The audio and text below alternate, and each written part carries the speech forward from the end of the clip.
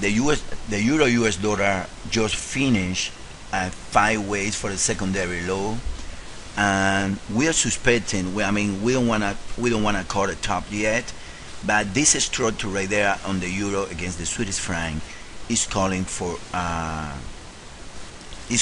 this move right here, which is that we got ABC, WS, ABC, which is gonna take a dollar strength to around 90.46.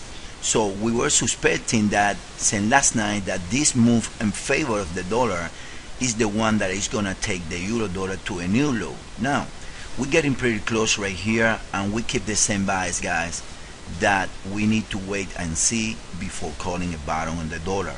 This structure right here on the US dollar against the Swedish franc goes like 1, 2, 3, 4, and should get a new low right here in the dollar against the Swedish franc, which means dollar weakness.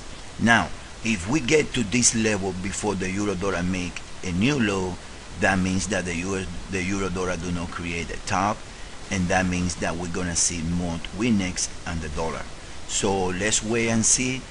Again, do not take sides today, guys. It's very confused right there, and the market have not decided which way he wants to go. Thank you.